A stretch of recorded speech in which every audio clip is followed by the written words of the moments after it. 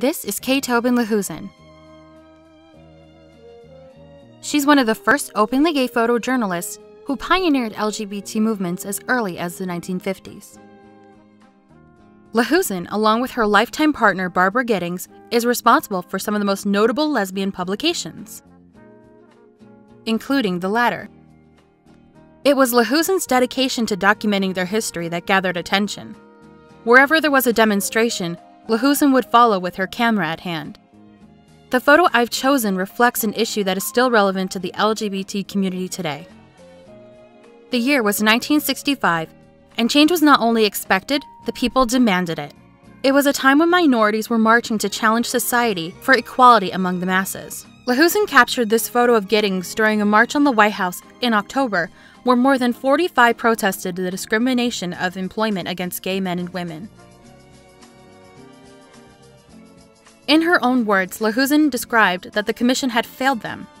Their only choice was to stage a public demonstration and call attention to the problem.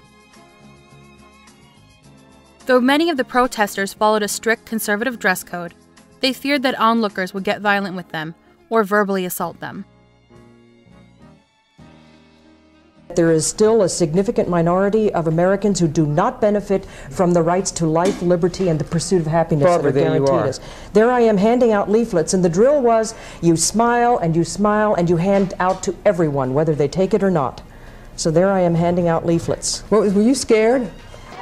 It was scary because there were so few of us who could take the risk of being so public. For example, what if my boss sees me on the 6 o'clock news and fires me? Or what if my picture appears on the front page of my parents' hometown newspaper and causes grief or shockwaves in the town? And what if some bystander starts throwing insults at us, or worse, bricks or stones?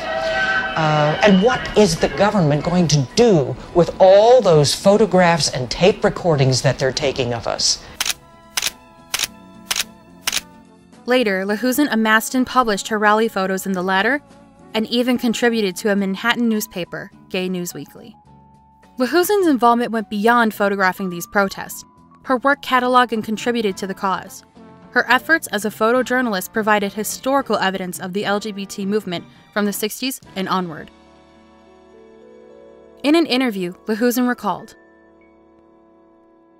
"I wanted to show our great diversity, and to give viewers someone they could identify with, some positive role models. After all, role models were badly needed in the 1960s, when most gay people were afraid to be photographed.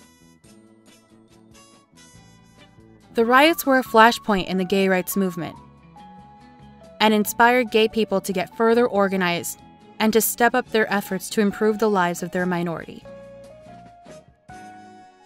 Early picketers inspired gay people to go a step further and fight back at Stonewall.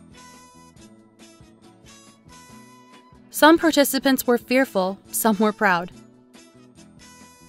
Others were simply marching in the belief that they had to come out if things were going to change." Lahusen and Giddings would go on to become leaders in the movement, and her photography proved to be powerful.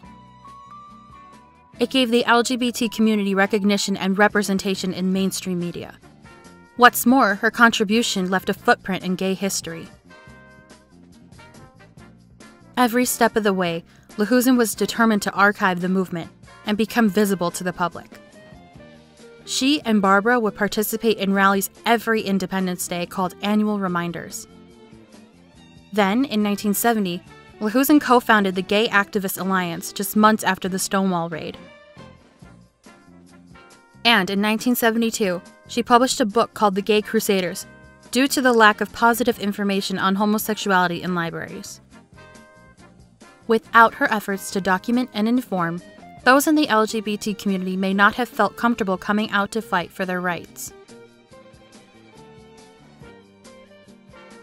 Take, for instance, the 1993 March on Washington, where an estimated 1 million protesters participated for lesbian, gay, and bi-equal rights and liberation. This is one of the largest marches organized by the LGBT, which is a drastic increase in numbers compared to the rally in 1965. Without fail, the LGBT community continues to fight for equality.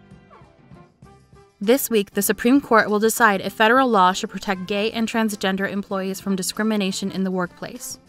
It is currently Gay History Month, and despite how much has progressed since Lahusen first photographed the White House March, we are still fighting for the same cause. Personally, I am thankful for the work that Lahusen painstakingly collected over the years. Many of the LGBT lived in fear during the 1950s and 60s, and yet Lahusen encouraged our community to be seen. In fact, prior to joining the latter, the front covers were most exclusively illustrated. But it was Lahusen's influence that inspired women to pose for the cover, which resulted in quite a lengthy waitlist. Lahusen risked everything to work under gay publications, and yet with each protest, she faced potential incarceration. Her bravery is evident, especially in this particular photograph, because she took her passion and her determination directly to the White House. No matter the consequences, Lahusen photographed and documented a major turning point in gay history. Although she never received a Pulitzer, her work is preserved and cataloged in the New York Public Library archive. Her photography was also proudly memorialized in the library's Love and Resistance Stonewall 50th Anniversary exhibit. In Lahusen's hometown of Philadelphia, she is recognized with street dedications, awards, and special tributes. If there's one thing I've learned from her, it's that sometimes you have to go to great lengths to achieve all you can dream. You never quite know the impact of your photography, so document as much as you can, be in the moment, and make history.